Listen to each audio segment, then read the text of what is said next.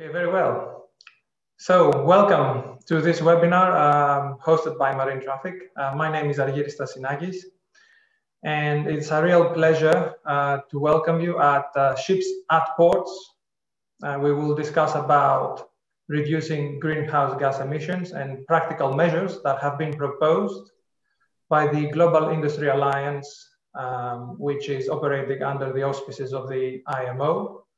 A guide has been recently launched, and it includes recommendations. And I have the pleasure to have here with me to discuss this, Astrid Dispert from the IMO. Astrid? Hello.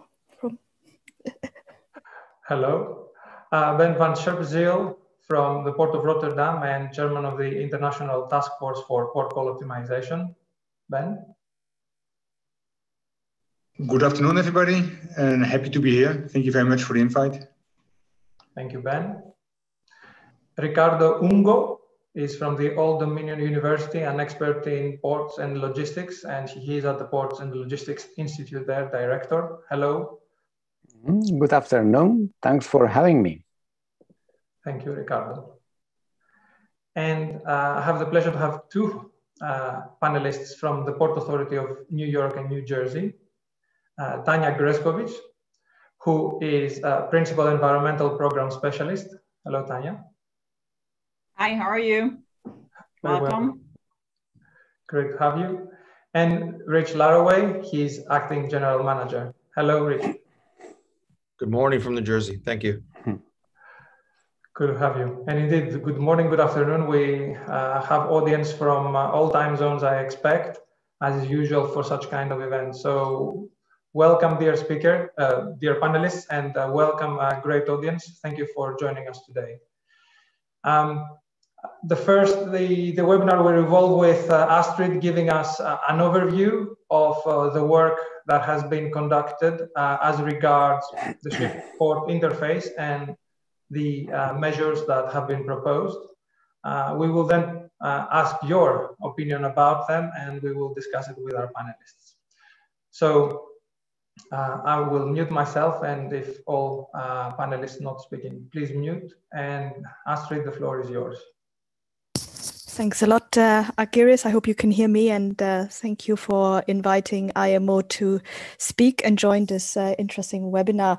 It's my pleasure to present actually work we are doing in collaboration with the industry. IMO is working under the Global Industry Alliance with a lot of industry partners, including MarineTraffic and also Port of Rotterdam that are here today. And I'm gonna try to share my screen and present. Let's hope you can all see my screen now. Excellent. I'm going to present mainly work on the Global Industry Alliance to support low carbon shipping and the ship-port interface guide that we have very recently published from the GIA, Global Industry Alliance. But let me just start giving a little bit of a policy framework background. I'm sure you're all very aware of IMO's initial greenhouse gas strategy that was adopted in 2018. I'm not going to go through this slide in detail, but the initial greenhouse gas strategy sets out a vision and says that as a matter of urgency, we need to phase out emissions as soon as possible in the century from shipping. So as you can see here, there's a very clear timeline, a very clear framework that has been created, a huge challenge ahead, but the strategy makes very clear the direction we are traveling and how emissions need to be cut. I think the most important target that you can see here is the 2050 target of at least a 50% reduction in total annual GHG emissions to be achieved by 2050 compared to the 2008 baseline. The strategy, if you look at it, includes measures, short-term measures, mid-term measures, long-term measures to support obviously achieving those targets. And IMO is at the moment working on developing those measures further to enable us to achieve these targets. And maybe you're aware, just last week, there was a big meeting of the Marine Environment Protection Committee, the MEPC, that actually adopted the first set of mandatory amendments to MARPOL Annex 6 to mandate improvements in the operational efficiency of shipping. The strategy also makes reference to ports and the importance that ports have to play in decarbonizing the maritime sector. There is a short-term candidate measure included in the strategy that refers to ports. And IMO has also adopted the resolution on ports, there's resolution 37374, that really tries to encourage the cooperation between ports and shipping. And if you look at this resolution, it includes different areas of action that the port could take to support emission reductions, such as the provision of onshore power supply, the provision of bunkering for alternative and zero carbon fuels, which we know will be very important to achieving the emission reduction targets, as well as providing incentives for sustainable low carbon shipping and actions such as optimizing the port call. And our group, the Global Industry Alliance, the work I'm going to be presenting today, is, as you can see here, an alliance of 14 different companies. It includes shipping companies, the Port of Rotterdam, data providers such as MarineTraffic, but also technology providers and classification societies. And we are collectively with IMO under the Green Voyage 2050 project. We are working to identifying barriers to low carbon shipping and collectively with the industry trying to come up with solutions that can support the maritime sector in its transition to low carbon shipping. And we have very recently published a new guide, the Ship Port Interface Guide. I'm sure we can share a link later with everyone that is really there to provide some ideas of what measures could be taken up in the ship port interface to reduce emissions and support IMO and the industry in achieving its targets. This guide has been developed by this GIA members in collaboration with a lot of subject matter experts that have provided inputs to this work. I must caveat it's not intended to provide fully developed solutions, fully fleshed out. It's really a publication that presents initial ideas that require more work and require more assessment. But as you can see here, there are 8 measures included in this guide, and we have selected these 8 measures based on their potential application at a global scale. So we think these can be applied today with limited capital and operational investments. We think they are relatively easy and quick to implement and have the potential to really contribute to emission reductions in the ship port interface and have additional also advantages and benefits in terms of safety and security of shipping. You'll see some of these measures can be implemented individually, they can be implemented collectively, and that obviously would maximize the reduction impact.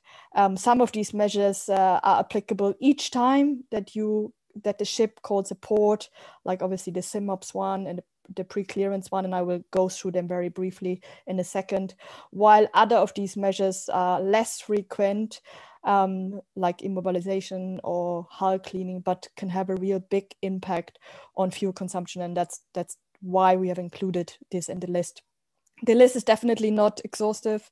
It's just meant to serve and raise awareness of some of very practical, tangible ideas that we have been able to identify. I must also say every port is different, so it's really up to the port to have a look into this and see, and every port has different challenges and different characteristics. So it's really, we would encourage ports to look at these ideas and explore opportunities further for their individual ports. If you look at the guide itself, it provides information on what the measure is and how it can reduce greenhouse gas emissions. It explains also potential other advantages, as I said, on safety and security. It also includes information on the barriers. Why are these measures not actually done today? We look at this list and we feel like maybe a lot of ports are already doing this, but in reality, many are not. And what's really the reasons for it? And I think we try to explain that in our publication. And we provide some preliminary potential solution and next steps as to how this could be implemented on a global scale.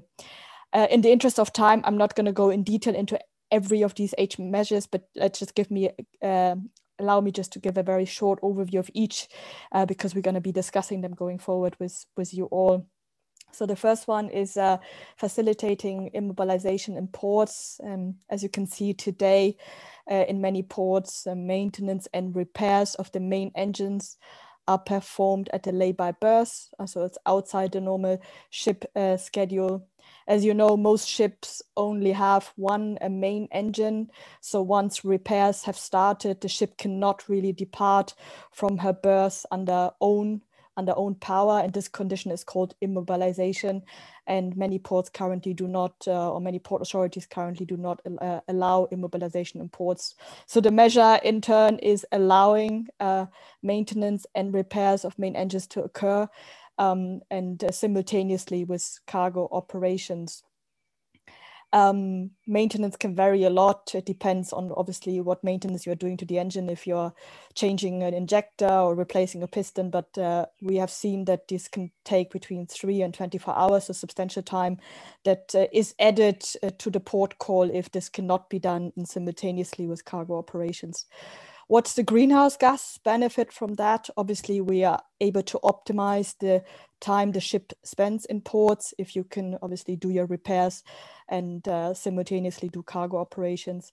You also eliminate the need for the ship to transit to another location for this to be undertaken, as it is now that often the ship needs to go to a lay-by berth to do main engine maintenance and repairs. The second measure is about facilitating hull and propeller cleaning in ports. Many ports today do not allow a hull and propeller cleaning during the port stay. So what we are suggesting is allowing hull and propeller cleaning to take place in the port, and ideally simultaneously also with cargo operations. That again will optimize the time ships spend in ports, eliminate the need for the ship to transit to another location to undertake hull and propeller cleaning. And obviously the hull and propeller cleaning itself has an effect on greenhouse gases, as it reduces the resistance to friction on the hull, and with that the fuel consumption of the ship itself. So a lot of benefits from a greenhouse gas perspective.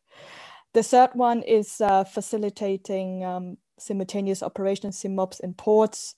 Nowadays, many ports do not allow operations to occur simultaneously, so no simultaneous cargo operations, bunkering, provisioning, and tank cleaning.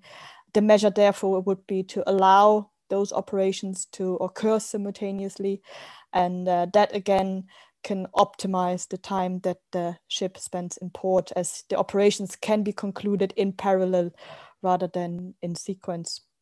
The fourth one is about port stay, optimizing the port stay by pre-clearance. Nowadays, we have operational delays on arrival during port operation and departure due to clearance processes in ports. As you know, as requirements for notifications and declarations, so ships must provide to authorities certain forms for cargo and persons clearances, and these typical clearances are provided by customs, by immigration, by port authority, by port health. There is additional type of clearances, sometimes depending on the ship types, related to clearance of the cargo, so cargo sampling checks to ensure the quality. And this really often results in delays on arrival and departure, as clearances from the relevant authorities have not been obtained. So the measure here is really trying to facilitate all required clearances in advance to really avoid any lost time there. We have in many instances, even ships need to wait at anchor to get clearances, and this is really about trying to eliminate that. This again would optimize the port call stay. We will eliminate with that unnecessary waiting time, and there is no need to recover delays in transit. Number 5 is about improved planning of ships calling at multiple berths in one port. Nowadays, what we see is that the planning of a ship calling multiple port is very fragmented, And this results in really unnecessary shifting of the ship between berths and waiting times. And the situation today is that agents need to collect information from a lot of different sources. And this is usually done by phone. It's very labor intensive. There's a huge dependence on manual follow-up if there's any unforeseen changes. So if you have unforeseen changes in your port operations delivered to the ship, any unforeseen changes in the terminal completion times or completion of bunker provisions or the booking of pilots and tugs, this is all done many times manually nowadays. And that is obviously very inefficient. This effect is even more pronounced when we have ships that call multiple berths, such as container feeders or chemical tankers, parcel tankers, as there's no real overview of the berth planning for multiple berths. So as a result, as we say here, planning of the ships is really fragmented, is extremely manual, and we are suggesting improving this planning, which will then result in improved port turnaround times and reduced bunker savings in the subsequent voyage to the next port call. The number 6, we're almost getting there, is about improving ship berth compatibility through improved port master data. Nowadays, the situation we have is that many ports and terminals do not have easily accessible and high quality data available on the maximum ship sizes that can be accommodated. Also, what we have is that many ports and terminals do not really have unique identifiers for individual berths that are used on a global level. And this really results in a misunderstanding, miscommunication regarding which berths a ship should be going to. And without that common understanding of which terminal and which berth the ship should be going to, it's really different to obtain very accurate information on the maximum length and beam of a ship that a terminal can accommodate. And as a result, what we have is that the ship may not be optimized to the particular berth. And we think that improving port master data, for example, by using AIS metadata, can really help improve that database and ensure that the right ship is utilized for a particular berth. So it's really about optimizing which ship is going to which berth. This can obviously improve or reduce greenhouse gas emissions because you're optimizing the utilization of the ship size for a particular berth. So reducing GHG emissions per carried ton of cargo. Number 7 is about improving and allowing better optimization of the dead weight through improved master data. Here again, there is a lack of reliable and up-to-date information on port master data, in particular regarding to depths at the water route, at the fairway, at the harbor basing, at the berth pocket. So improving this data and making it more accurate and more available and keeping that up to date can support enabling optimizing draft of the ship, because masters do not need to keep big margins or buffers in the underkeel clearance. The last measure in our catalog is about optimizing speed between ports. I think we have all heard quite a lot about just-in-time operations. We have a separate guide developed with this same group, the Global Industry Alliance, on just-in-time and what it is and how it can be implemented, hopefully globally. But it's really about the optimization of the port call and providing really information and data on when the ship should be at the pilot porting place ahead of time and accurately. So we think just-in-time arrivals has also great potential on emission reductions because it allows the ship to optimize its speed into the port, and it can greatly reduce the time that ships spend outside the port maneuvering or anchoring, waiting for their berths. I think that brings me to the end of my presentation, and thanks a lot for listening. I hope we as a GIA provided you with some ideas, and I think also hopefully we've been able to show the vast amount of opportunities that there are to implement cost-effective measures, and we call them no regret measures, and we hope this is going to spur some thoughts. One more thing, all these measures you've seen as they relate to the ship-port interface will require triangular collaboration. It's important to have collaboration between shipping terminals and ports, to port authorities to deliver this. I think it's also clear that no stakeholder alone is able to take these measures forward. So really the speed and how much we can implement those measures will really depend on the strengths of the collaboration among these players. And I think also the willingness of stakeholders to play a part and play a role, even if they may not be the direct beneficiary of the measure itself, I think is very important. With that, I hand over to Agiris. I would just like to take the opportunity to thank MarineTraffic and obviously all our GIA members that are very actively working with us at IMO on these initiatives and ideas. And I think it's excellent work that has been done by the group so far. So thanks a lot, and over to you, Agiris. We have been impressively efficient as usual in summarizing such a wide content into a few minutes. Each one of these measures, in a way, could justify its own webinar, its own discussion. But here we are to just, take this thinking a little bit forward. Before we continue with the discussion, now is the time to do a couple of things. One is to remind the audience that you can submit your questions in the Q&A button at the bottom of the webinar. And also that now is your time to actually say which one of these measures is the most appealing to you and you feel you would like to see it prioritized at your own port, or maybe you are a shipping company at the ports that you're calling at.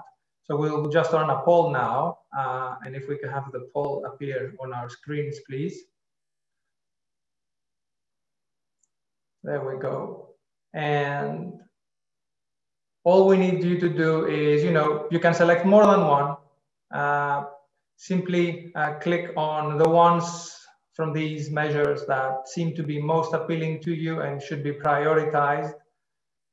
You can click more than one, and once you do that, simply then click on the submit button. It will stay open for a few more seconds.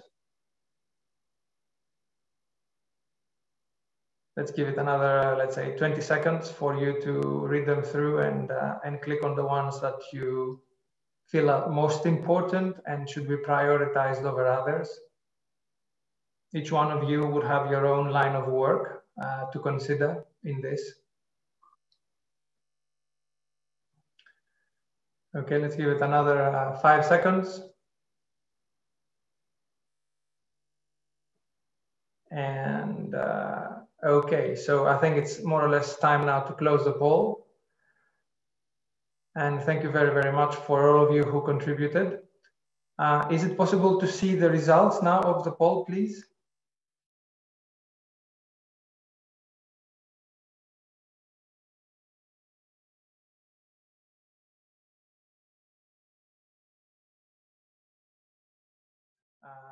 So that's not bad. Each one of them has received some attention. Perhaps not surprisingly, the optimization of speed between ports, which is also linked to previous discussions that we have had on just-in-time arrival, is the most popular option here, nearly 50%. But we also see simultaneous operations in ports, optimization of the port call by pre-clearance faring very, very strongly. Even the multiple berths in one port being there. That's great. Really, thank you very much, dear viewers, for voting here. We will publish this in a blog post after the webinar. So let's proceed now with the discussion. And what I would like to do is actually go to Tanya and the port of New York, New Jersey. So you guys were not involved in this work around those quick wins of measures. What is your initial reaction to them as you have become familiar with them? Do you see some value there very quickly? Yes, I mean, we have to take a look at it. I'll have to discuss it, you know, with various other people before we, you know, make a comment on it.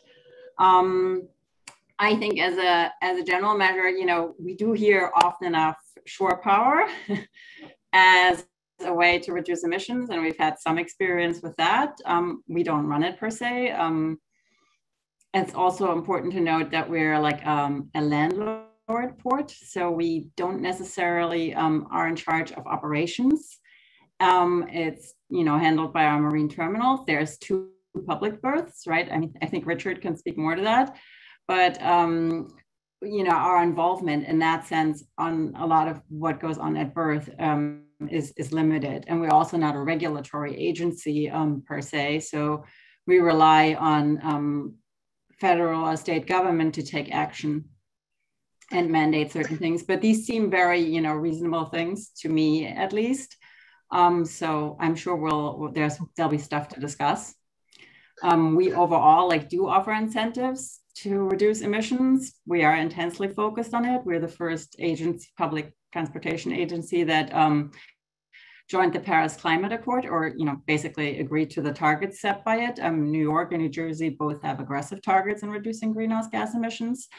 So I basically manage a program that's called the Clean Vessel Incentive Program that goes into vessel speed reduction, and it's a scoring system, and basically we incentivize people to slow down and to register with ESI, but that's, you know, I can discuss further if people are interested. Yeah, no, it's great that you actually already mentioned it. ESI, the Environmental Ship Index. What kind of incentives do you give to your to vessels calling at your port around that? Well, we give it's a scoring system. So based on an ESI score, they could potentially earn money. They can earn money based on vessel speed reduction for the last part into the harbor, which we extend beyond what's required by federal law. And if, you know, depending on how many vessel calls you have, you can rack up, you know, substantial incentive payments over a quarter. Usually the payments happen every quarter. So our Clean Vessel Incentive Program is funded by approximately $1.5 million. Okay, that's great stuff. Talking about ESI, I think in Panama they also look into that, and I'm looking at Ricardo simply because he has experience from Panama, and there was also a question in the Q&A about how all these measures potentially apply there. Would you like to tell us a little bit more about how significant canals such as Panama might be perceiving such kind of measures, and indeed what actually drives them in their environmental agenda? Mm-hmm. Sure. Well, basically, when we consider all these initiatives, probably we need to always go back to the drivers of all the environmental changes, and then we need to remember that probably the main driver of all is the community. And we want all those changes because the community that is nearby ports or nearby canals or marine terminal facilities. So those are the main driver for, you know, many of the changes. And for example, in my previous experience in the Panama Canal, you could see that the companies or the institutions are trying to extend the environmental stewardship, especially for the community. And the first goal is adopt themselves the carbon neutrality as a goal.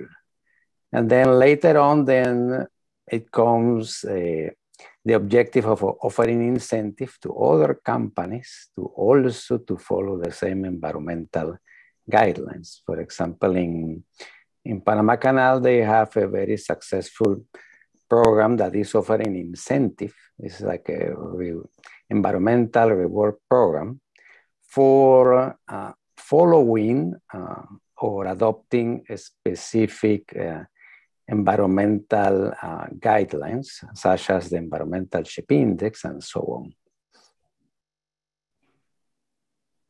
Well, thank you, Ungo. Ben, looking into Rotterdam, leading a European port, how do you see measures such as the ones that have been proposed being taken on board? I think that some of them are already applied there, aren't they? Well, we are working on all of them, on all 8 measures as we speak. And some of them were already started a few years back, because some of these measures take more time to implement, such as changing from a local chart datum for DEFs to an international chart datum, which requires a cleanup of databases. So in a brownfield environment, as the Port of Rotterdam, that requires a cleanup of a legacy of data, which is time consuming.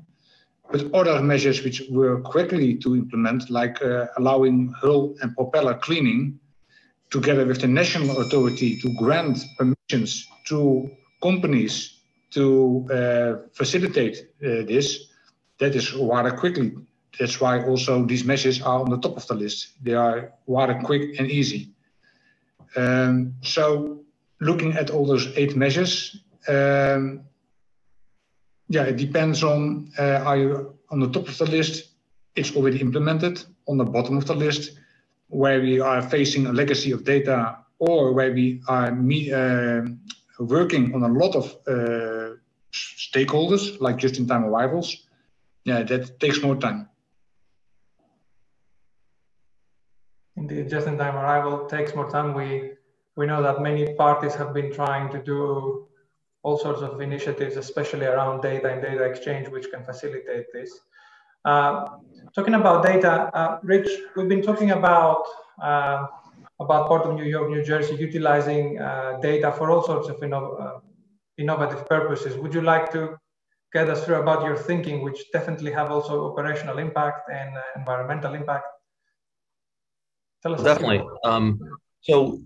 So from Astrid's presentation, we're definitely interested in ship berth compatibility, but maybe more specific for a port authority like ours, we're really interested in berth availability. So as a port authority, as a landlord port authority, we have infrastructure responsibilities pier side, whether that's for wharf repair, fender replacement, or even maintenance dredging to make sure that the depth of the berth pier side is maintained to the design depth.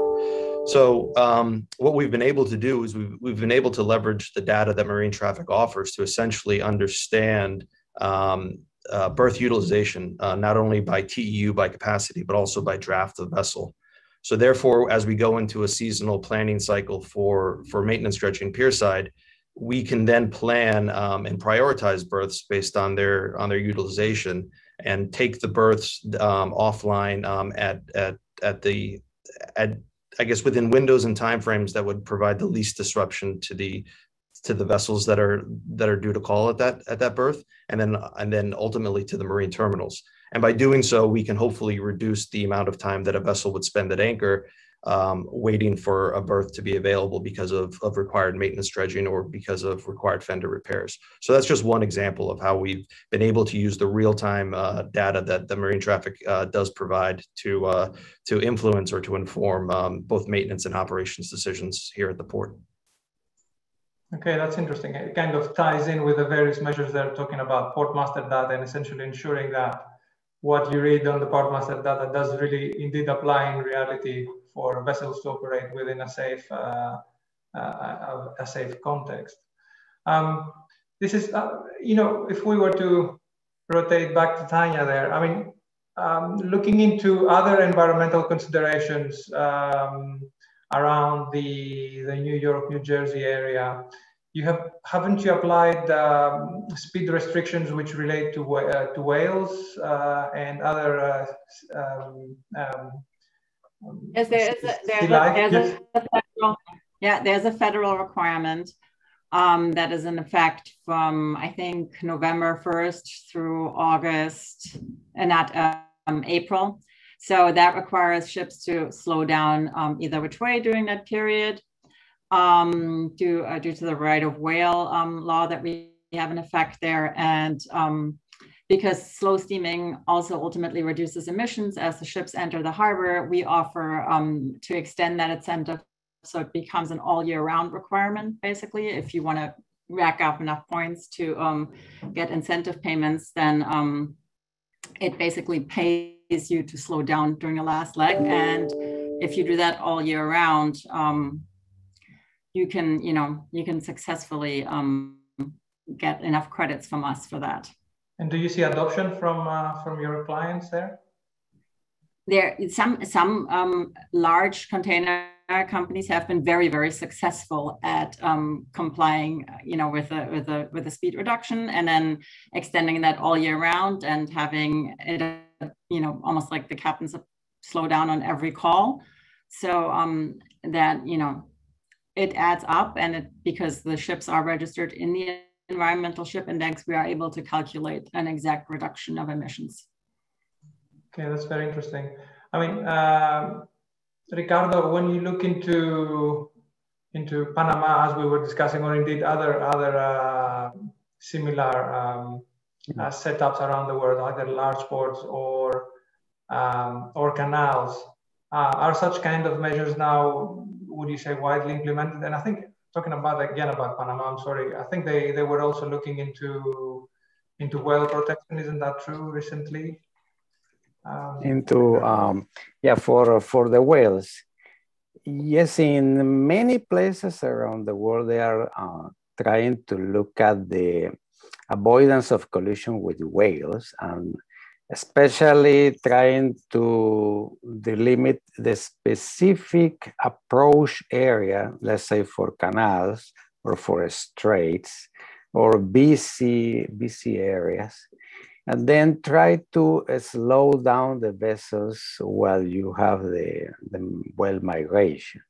So that is in many places, and that might be an opportunity also in the future for more integration and data sharing, in the sense that if there is more information about the exact location of the whales, then the exact location of the vessels, then we can really improve the collision rate. That is something that is a very good possibility in the future. You mentioned data sharing, and my mind goes automatically into something which is discussed much more lately, with essentially data sharing within port ecosystems. And I know you have experience there. There are often challenges involved in data sharing. Ricardo, if you would like to say a few words about what your experience is there.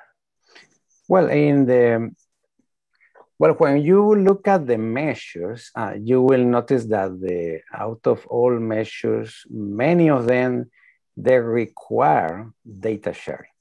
And that is a crucial component for achieving the goal. And that brings to the forefront the concept of the digitalization of the ports, or even the digital twin for the ports. Because in order to achieve that emission reduction, you need that information sharing. That can be challenging. For example, there is a successful example of the single window initiative in Panama Canal, in which the vessels were moored twice, so once for the Panama Canal and once for the authorities at the berth. And then that was reduced because the ability of sharing information and creating that repository for information and share that across the institutions. However, there are some challenges. The challenge is that once you need the platform for the information sharing. So there should be an institution organization that is going to make available that platform. So if there is no port community system in place, then that might be a significant investment. And the second one is when you want to, let's say, share information across supply share partners or different agencies, the different agencies might be in different stages of IT integration, or the integration of their platform might not be easily achieved. So those are challenges that we need to take a look at it. Well, thank you very much, Ricardo, for that one. And Ben, I think naturally that goes to you. Rotterdam has been at the forefront of various initiatives which relate to data sharing at pilot stage and at production stage at the moment. I mean, what do you see as success stories there and indeed as challenges going forward?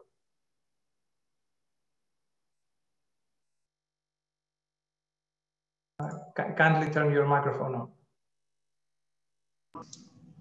Thank you. For sharing data, we really need to have standards first. Otherwise, data sharing is a fantasy. So we are very happy with the collaboration with the International Hydrographic Organization. If we want to share data about berth, terminal, depths, etc. digitally, what non-technical standards do we have? So the data definitions, what technical standards do we have to exchange the data? Because all of that, believe it or not, was not existing. So we are very happy with the International Hydrographic Organization to pick up the development of standards for nautical data. Likewise, for the International Maritime Organization, where we're working together closely with the Facilitation Committee to have an understanding how we can exchange data for administrative data, so notifications and declarations to authorities, but also operational data, which is often linked, so arrival times and departure times of ships, starting and completion times of services, how we can exchange this data. Again, first agreeing on the non-technical standards. Are we talking about the same definitions? And follow it up by collaboration with ISO, the International Standardization Organization, to have technical standards to exchange the data. So, as a port, before we change our databases, before we change any fundamental systems, it's very important that we do this right from the start, and having the correct standards from both IHO and IMO. Thank you for the question. Interesting. And Agiris, if you allow me, can I just add something on that? Because I've just seen there's a comment in the chat on whether IMO is looking to regulate just in time or not, and whether there have been any plans. And so far, there's nothing been discussed on regulating just in time. There's been obviously a lot of focus over the last couple of years to develop the short-term measure to improve the efficiency of ships in operation, which we hope is also going to serve as a driver from some of these measures that we have been showing here.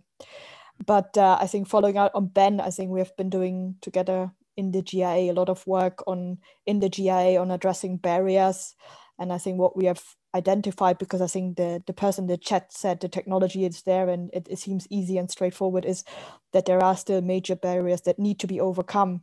And some of them are data related, as Ben said, and there's a lot of work being going on at IHO and IMO under the Facilitation Committee as well to standardize data and enable data exchange. But I think there's also contractual barriers, for example, on just in time that need to be addressed, because certain ship types under certain charter party agreements nowadays, ships cannot even adjust speed. So even if the master gets information on when to be at the pilot boarding place, the master would be in breach of contract if he or she would reduce speed. So it's not just operational data related barriers, it's also contractual that in the just in time need to be overcome, and where more work needs to take place. Just wanted to add that to Ben. And thank you, Astrid. It was one of the questions I was about to ask you. So thank you for jumping in. Talking about data, but from another context. I mean, Rich, in the past we've been discussing essentially how the port is a hub, linking sea to land. And when you look at it from a congestion perspective, which also has, of course, environmental repercussions, what do your studies say in terms of being able to forecast and manage, for example, what will happen on the shore side in relation to what is happening on the seaside?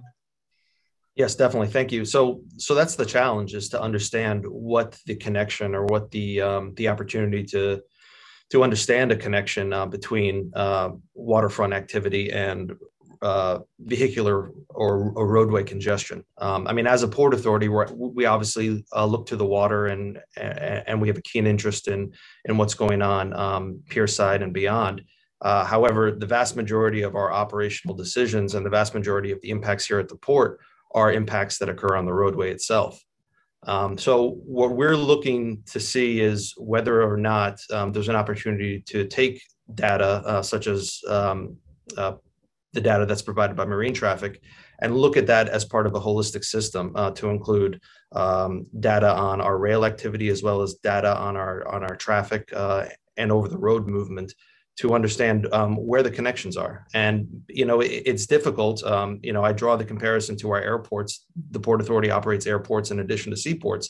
And for the airports, it's a much more linear connection. They know at what time daily aircraft are arriving, and they know based on previous, data samples that the average passenger will stay on terminal for 60 minutes while they collect their luggage. And then they're able to correlate or to predict when the activity at the curbside pickup will likely increase because of the frequency of planes that are landing.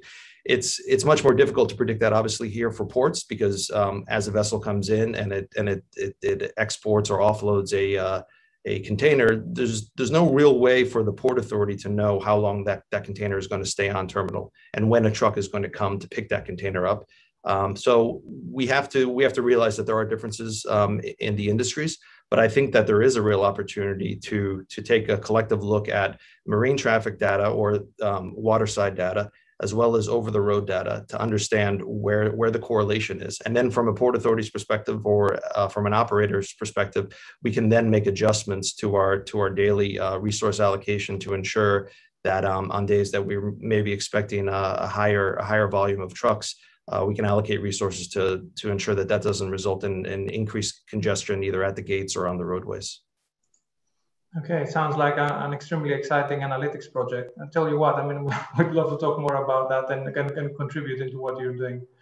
I am also looking at the ticker of Q&A, and thank you very much, dear audience, for putting those questions down.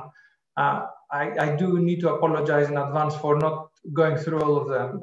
There's one here about incentives. And although it seems to be addressed to Astrid and the IMO, maybe we can start from Ricardo and your experience there. It says it's about incentivizing ports, for example, to make changes and improvements in order to empower vessels to perform better planning and become, for the port call to become more efficient. I mean, what do you think? Is this something that needs to come from a regulatory authority such as the IMO? And does the IMO have, Astrid, for you perhaps later, does the IMO have authority over what ports do? But let's start with you there, Ricardo. What's your opinion on that, incentives? Mm-hmm. Well, for the incentive, well, as I said before, the main incentive for the port comes from the community around the port, because you will find that most of the ports are surrounded by cities. And then you have this port city ecosystem in which the port needs to contribute to the whole ecosystem around the port and the economic activity around the port. I would say that the main incentive are coming from the community itself, no? And that's why you see most of the ports committing to emission reduction. And it's because the first beneficiary of that will be the nearby city. And that is probably the starting point. No? The second point would be, when we talk about ports, we shouldn't forget that the port is not just the seaside. We need to remember that the port is the node in which we switch transportation modes. We are switching from ocean to ground transportation. And then what we need there is, when we are talking about the incentive, the port needs to have also a consideration of both sides. And that comes from to increase the efficiency of the whole operation, we need to have also just in time from the water side, with also just in time with the trucks, with the rail movements, and then to have a very efficient operation. Probably the incentive would be in order to develop more port community system or a digital ecosystem for the supply, for the maritime supply chain. I would see it more on that side. Thank you, Ricardo. I mean, Tanya, we started with, we opened up the discussion with incentives from Port of New York, New Jersey, and you've got a mega city right next to you. You're serving there, the community. Do you feel pressure from the community, as Ricardo mentioned? And what kind of future incentives do you see actually being implemented? Yes, so we are surrounded by an urban area, and we do see pressure from that, and we basically do community outreach on that. And we form we have a clean air strategy group where we meet regularly with our community representatives and have discussions about what we're doing to resolve certain issues. I think many of the issues that are raised by the neighboring communities are mainly concerning trucks and truck traffic and emissions from, that are generated on land side, not necessarily at sea. I mean, shore power every so often is raised, but mainly it's trucks. But we are proactive and work together with the community to try to come up with solutions. But it's also, it's not, some of it would be solved, I guess, if you had a state actor that mandated certain regulations, and then it'd be easier to enforce. But I got that. I mean, Ben, how does it feel at your end there? And Tanya has been mentioning shore power twice. Maybe we should say that under the, it hasn't escaped the IMO's and GIA's attention. There is a separate workstream on shore power. We didn't touch it much today. But Ben, I mean, how do you feel about incentives there and where, how they are essentially put into practice? The incentives for us as a port, you mean, to implement these measures? Yeah, or indeed, is there a real reason why a port authority should, why does the Port Authority of Rotterdam, for example, choose to do these things? Is it to keep your customers happy? Is it to keep the city of Rotterdam and the neighboring urban area happy? Is it to keep your government happy? I mean, who drives these things, and how do you incentivize then your customers to respond? Well, the largest incentive is, of course, to make our customers happy, the customers from the shipping lines, because they will be happy if they can have facilities in the port for hull and propeller cleaning, for example, or to repair their main engines. So it's sort of the garage function of a port. When it comes to the terminals, together with the Port Authority, for example, to facilitate just-in-time arrivals, that is more difficult because those emissions will be cut on the international waters and not in port waters. So what is the incentive for a terminal to help a ship to reduce emissions in international waters, what does not affect the local permit for the terminal for maximum emission levels, or for the Port Authority maximum emission levels? So that is more difficult. So there we see a sort of reason or a sort of need. How do we get a tap on the shoulder for terminals and ports to facilitate ships to reduce emissions in international waters? Interesting. A tap on the shoulder then. I mean, I don't know, Rich, how does that sound? Would you welcome taps on the shoulder? Yeah, definitely. You know, I think it's interesting. Obviously, as a port authority, we want to be environmental stewards, and we do care about the environment. So high level, you know, that's definitely an incentive or a driving factor for us. But also just the realization that an efficient port benefits all stakeholders. You know, I mean, you know, like to borrow the cliche, like a rising tide lifts all ships. And I think there needs to be a collective realization from the marine terminal operators, the port authorities, the shipping lines, as well as the trucking industry, that through shared data and through a collective approach to some of these issues, we can increase efficiency at the port, which in turn will benefit everyone from both a monetary as well as a productivity standpoint. Thank you, Rich. And maybe as we're nearing, we've got 3 minutes as we're nearing the end of our webinar, and thank you very much for being here. Maybe a note of optimism. I mean, if you were to look into the past 10 years and see the progress that has been achieved, right? How would you foresee the future going forward in terms of developments? Do you feel optimistic that new measures, these ones or others, will take place and the situation will improve overall as far as the footprint, the environmental footprint of ports is concerned? I mean, let's start with Ricardo for this one. Well, I think that the future is brighter. I think that now with the technology in place, we will be able to achieve things that were not possible before. Okay, thank you. That was nice, short and sweet. Astrid? Mm-hmm.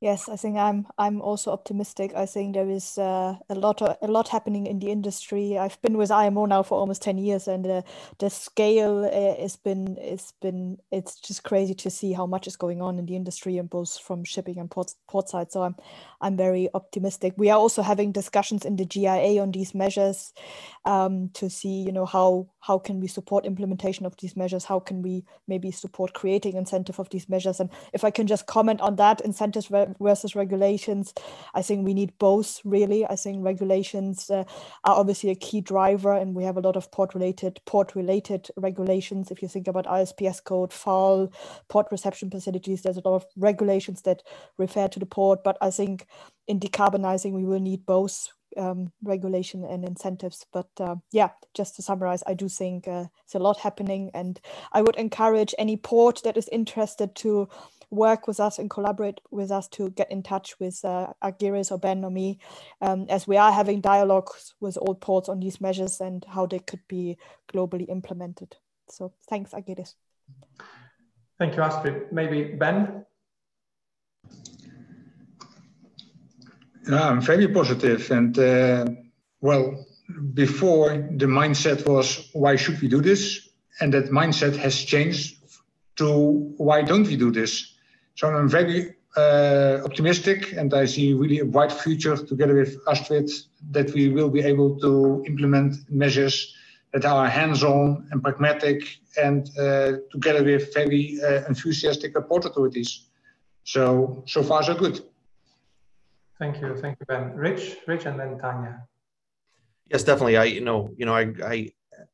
agree with everything that's been said. I think I am very optimistic. I think that the last year and a half with COVID-19 has really pointed in the direction of technology and data to be able to solve problems and inform management decisions. So I'm very hopeful moving forward that we will continue to leverage technology and data in that capacity, and I'm encouraged by what lies ahead. Thank you, Rich. Tanya? I think I agree with everybody who has spoken before. Yes, I think there is a great deal of optimism currently. So hopefully we can maintain that and see some action. Amazing. I could say also from the side of our business, MarineTraffic, we're also overly optimistic about what can be achieved, and we see also great value in the data facilitating all sorts of thought-leading activities. So on that basis, yeah, the future is bright. Let's go beyond the reality of past year, more or less. So I'm sure we will overcome all of these things quickly and get back to normality. I would like to thank you very, very much, dear panelists, for being here with us, and dear audience for staying on and watching us for the past hour. We hope it's useful. We do apologize if your question has not been answered. We will try to summarize it in a blog post, and we will also publish presentation and webinar recording. So thank you, everybody. And for me, thank you very much, and bye-bye. Thanks a lot. Thanks, Argyris and the MarineTraffic team.